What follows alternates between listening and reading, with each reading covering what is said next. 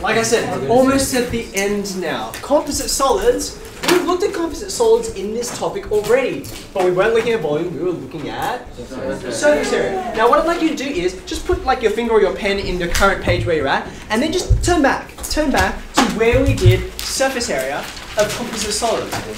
Do you remember what I told you at the beginning of that lesson? And I hope you have some things written down. What's there? Thank you very much. I said composite solids, they come in, no pun intended, all shapes and sizes. So therefore, there's no formula, you don't treat them all the same, but there are principles that work for all of them. Okay? So the first thing I want to know is, go look at those three principles, just cast your eye over them. From memory, I think it's, you got to draw stuff.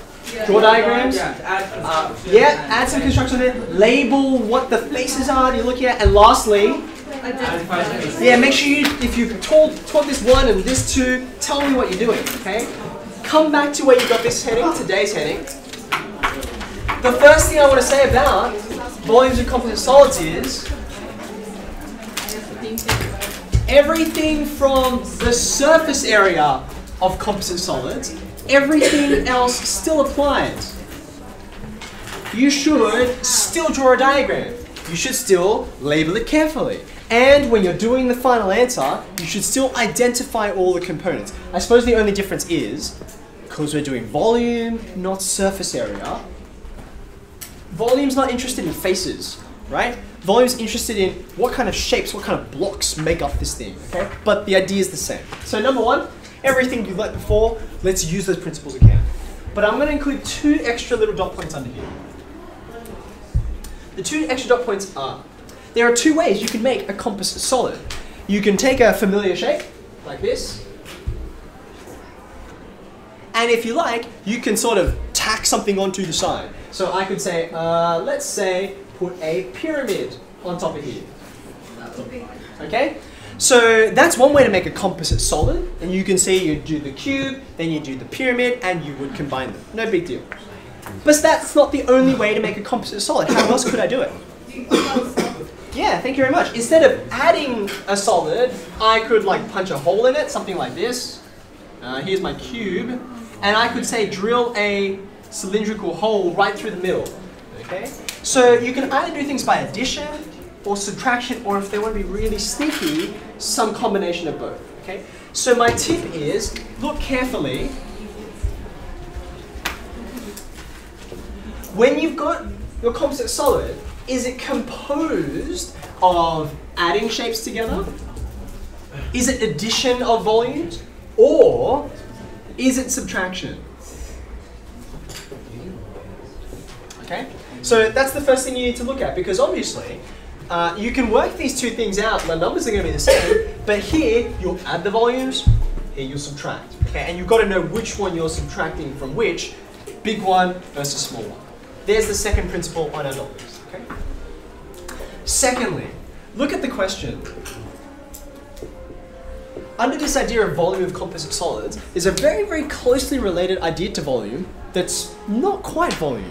It's about, well, if I got a bottle of milk, or a can, I wouldn't say, oh, here you go, here's 250 cubic centimeters of milk. You wouldn't describe a liquid like that. Instead of saying volume, you would say, what measure would you use? You would say capacity. So capacity is measured in mils, liters, kiloliters. That's the kind of unit that we measure. Okay? Now, I always used to be quite confused about what's the difference, okay? So let me point out the difference in two ways. Number one, the units. So the units here, for example, we looked at this just now. So you could have cubic centimeters, or you could have cubic meters, or if you have something really big, you could have cubic kilometers. Okay? So that's how we measure volume. Alternatively, as I was just mentioning, we measure capacity in things like mils, please notice the capital L, liters, or you can just keep on going up. That's a capital M on the top. Okay? By the way, mils, does anyone know what mils is short for? Milliliters. It's short for milliliters, right? And the milli, like millimeter, it's 1,000th, right? So from here to here to here to here, if you can't remember, each time you go up a level, you're multiplying by 1,000, and that's worth including on your where you've written this. Okay. Also note, because we tend to use water in very large quantities, like we measure it, like a dam even, which is a small body of water, it's pretty big. When you go from mils all the way up to megaliters, which is times 1,000, times 1,000, times 1,000, please note, either when you write an answer or when you read it, big M for megaliters, little m for milliliters. That's easy to remember because the little m is a little measure and the big M is a big measure. Now, there's one more thing I want to say. It's not just the units, right? They're actually measuring different kinds of things, and I'll try and explain what I mean. Volume, I need a new color. This will do. Volume is about how much space does an object like a composite solid, how much space does it take up? Does it take up? Okay? So that's like, okay, well, how far do you have to measure to get this? Capacity is a little bit different, and this prefix, kappa, not creating performing arts in this context, is what describes to you what the difference is. Capacity is, this is the question asked by volume, the question asked by capacity is, how much are you capable of carrying? Okay, let me say that again. Volume is about how much space does an object take up, whereas capacity is how much stuff is it capable, like a container, capable capacity of holding.